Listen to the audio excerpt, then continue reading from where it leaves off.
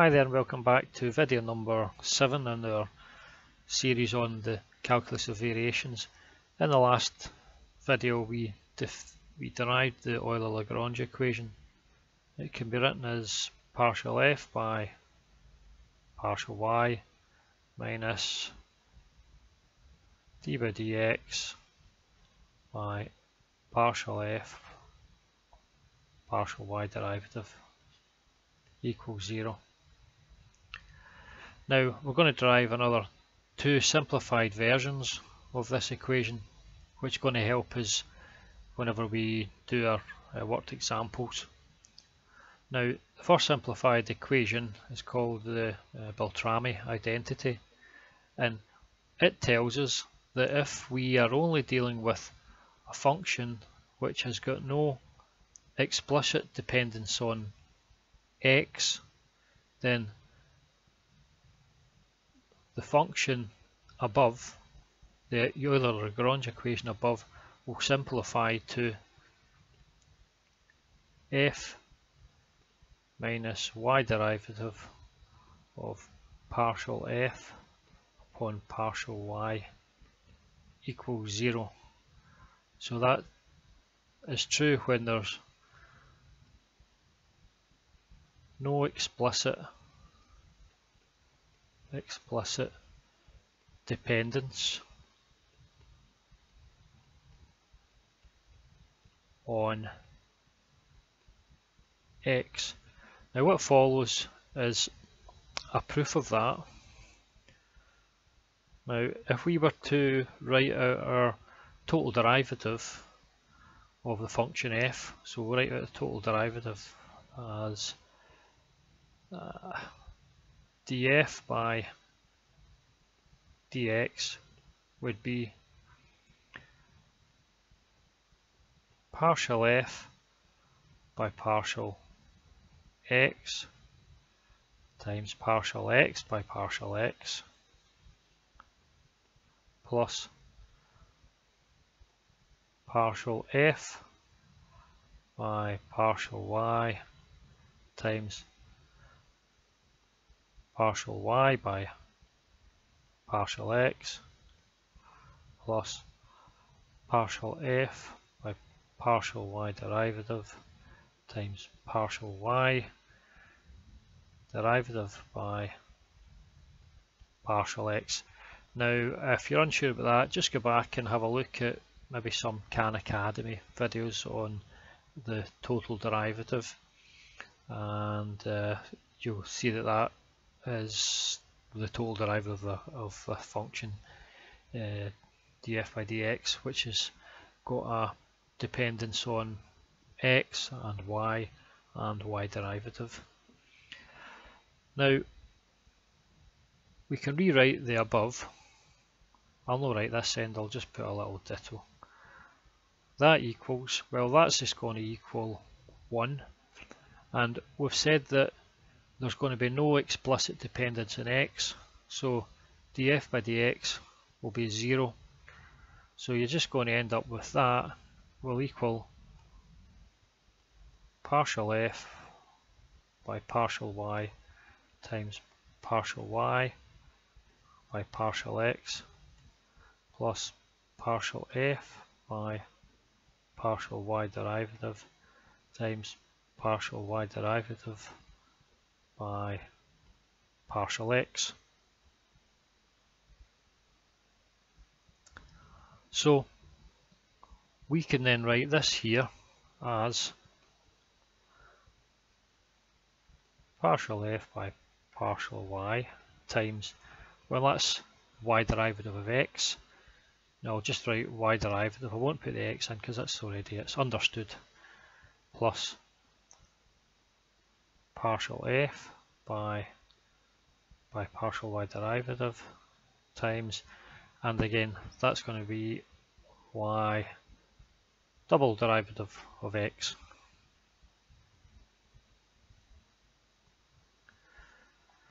Now if we then look at a few little tricks in order to get us along the road here, if we look at the Euler-Lagrange equation, it can be written as partial f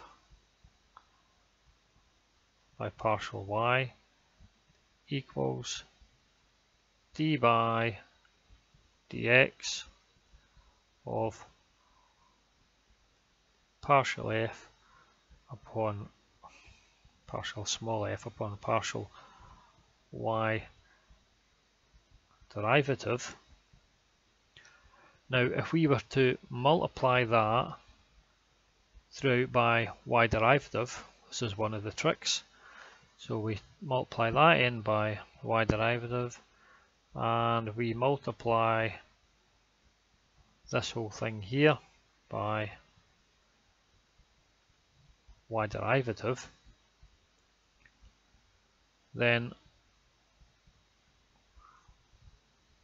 if we were to look at this side here, y derivative df by dy derivative would equal to that there, but that there is the same as what we have here, okay, for one of the factors in the total derivative. So that there, I draw a circle around it, is equal to, that there is the same as this here, which equals this here. So what I'm saying is we can take this equation in here and substitute it in for this here. So you'll end up with y derivative d by dx of partial f by partial y derivative. Okay, so that's us stuck this in here for that, and if we add on partial f upon partial y derivative times y double derivative. Okay, now another thing to note, another little trick here, is if you remember the product rule for differentiation, so I'll just write it quickly at the side here. If you were differentiating a product of two functions u times v, it would be u times dv plus v times du. So that would be our little product rule for differentiation. Okay, now if you notice this here can be written in a shorthand form, and that shorthand form would be d by dx of y derivative of partial f upon partial y derivative, right, and again all of these are equal to our total derivative, which is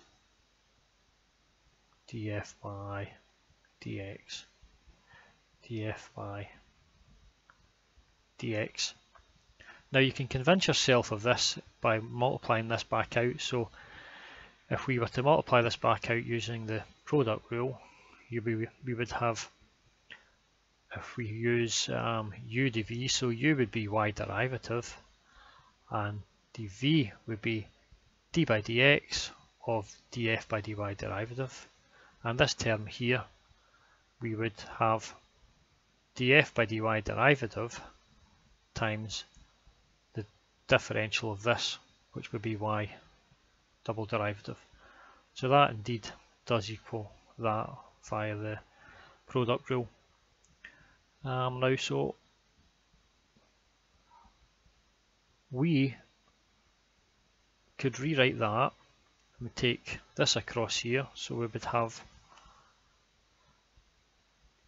df by dx minus d by dx of y derivative partial f by partial y derivative equals 0.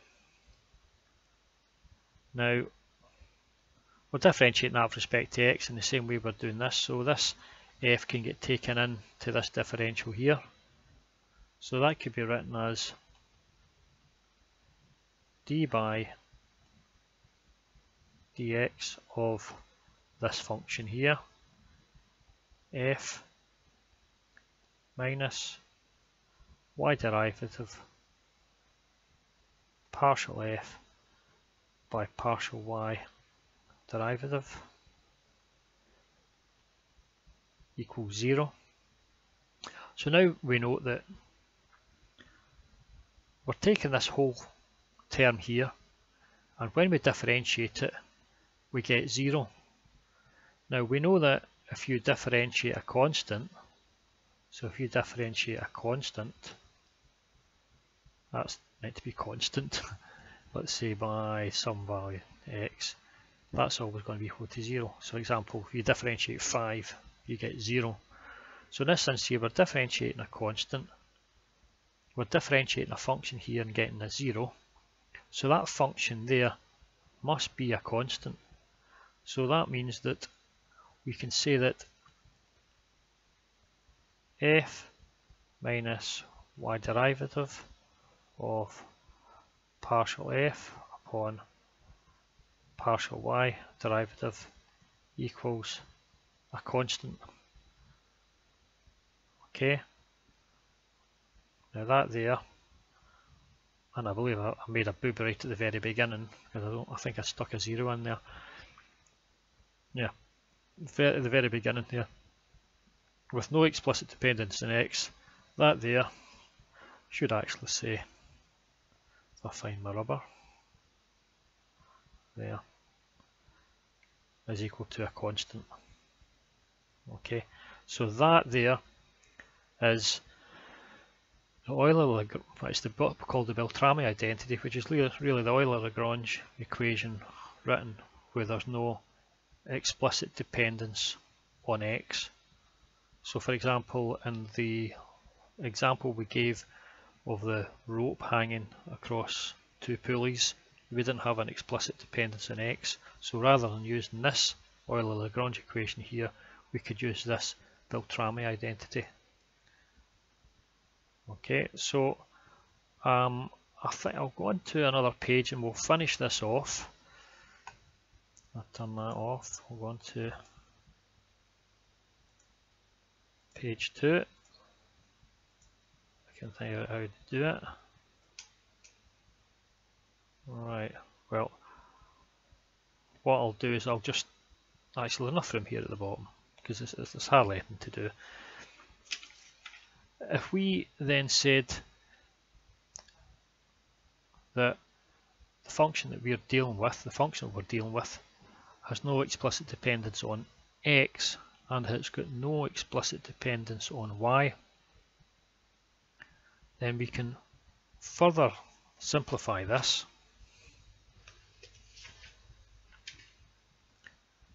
by noting that, I'll get enough room here, I'll try it. We note that the Euler Lagrange equation, partial f by partial y, by partial f, it's df, partial f by partial y minus d by dx of partial f upon partial y derivative.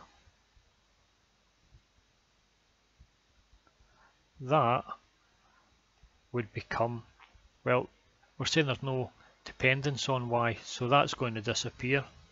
There's no functional dependence on y, so that disappears, and you would have this term here would equal 0.